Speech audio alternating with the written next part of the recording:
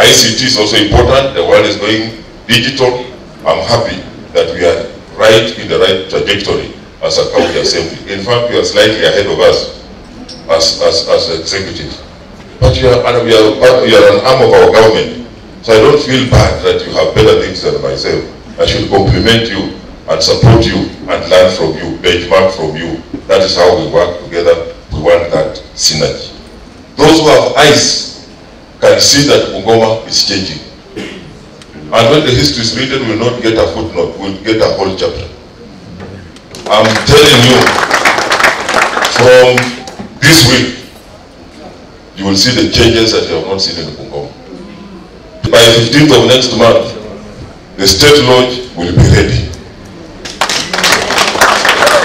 Now I know about you don't know what is happening inside there. If you go there, there's a beehive of activities.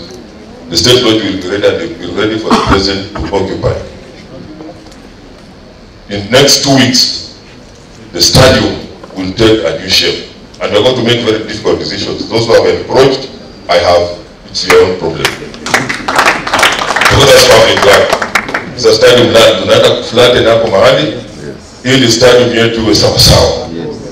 We may take the right honorable speaker for granted now, but we have invested in him in the last about 32 years. As a member of parliament. That we cannot allow. That we cannot allow.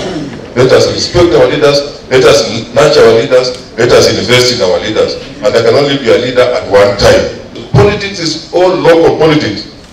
Yes, you go to regions, people have their leaders, when it comes to us, they say it is tribalism. But when they do it, it's not tribalism. We must also be wise. Yeah, we must also be wise as a region. We say, let us have our leaders. Not when you go to the negotiating table, you also have a leader who can negotiate at that level.